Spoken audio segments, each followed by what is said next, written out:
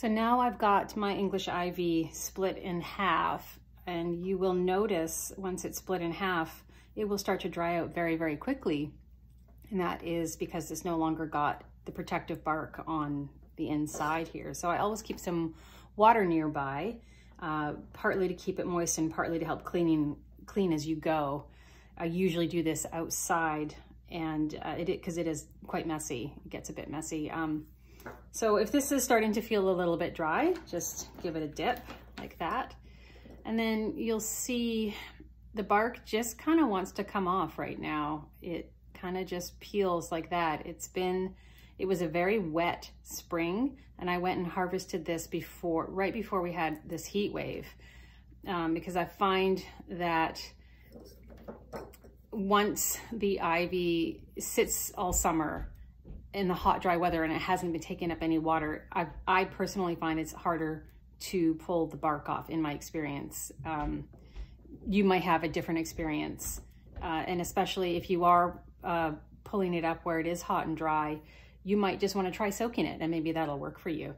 So I'm just kind of popping the bark off, and sometimes it'll pop right off like that. I'm kind of grabbing it, if you can see that, with my thumb and forefinger, and kind of just popping it right off. And this is really nice and easy to work with. And then where there's still some bits right here, just take my knife, this is not a very sharp knife because I haven't sharpened it, but it's perfect for this right now, because all I'm really doing is kind of taking off some of there's an outer membrane, and you don't even really have to do that at this point. I often do that as I go, as I'm weaving with it later, as you'll see if you try this yourself.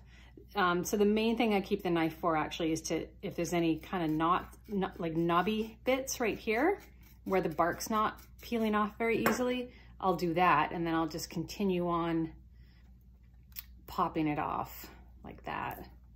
And again, it comes off pretty easily. And if you do have a batch that is difficult to take the bark off, you can either try soaking it for a few hours. If that's not working, soak it overnight. If that's not working, I've also heard a hot water dip. Dip it in hot water for 10-15 minutes and see if the bark's any easier to peel off. And yeah, this is very labor intensive. There's just no way around it. But you know, you have to enjoy doing it. I can sit and do it for hours, and I do.